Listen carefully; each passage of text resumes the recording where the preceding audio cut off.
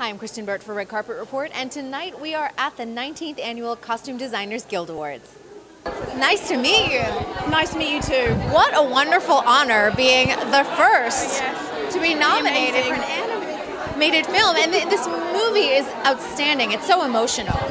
It really is. It really tells quite an emotional family story between a mother and son and his ancestors, and how he manages it as a boy of his age. It has a lot of resonance for people, I feel, and I really loved working on it. What type of research did you have to do? Because you're looking into creating wardrobe, but you're creating it for animated film. It's a little different. It is very different. The research is kind of the same, really, that you would do in live action. So I did a lot of historical research about Japanese feudal society, the clothing, imperial clothing, how that plays out with different aspects of Japanese life in feudal society. It was pretty fantastic, really fabulous to get in there actually and do all of that research.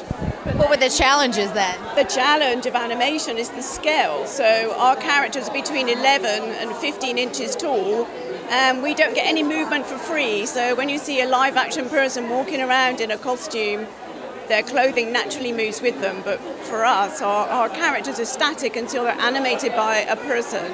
So they need to be photographed at 24 frames a second.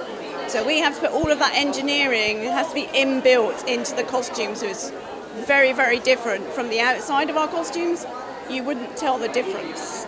But underneath, there's a very, very elaborate engineering structure that helps lead that costume into its next position and then stay there, so it has to stay very still.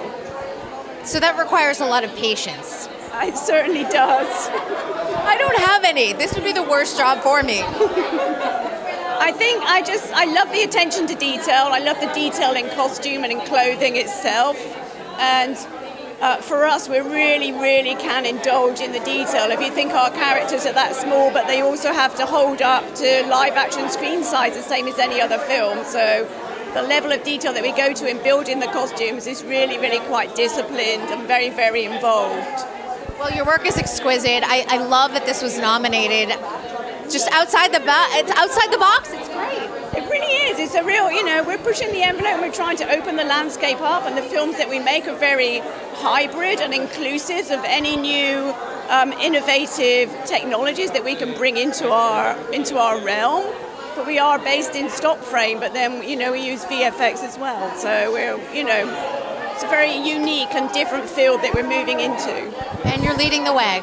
Congratulations. Thank you so much. Nice to meet you. Thanks for watching. Be sure to subscribe to our channel, like this video, and in the comments below, let us know what your favorite look is from the nominated films this year.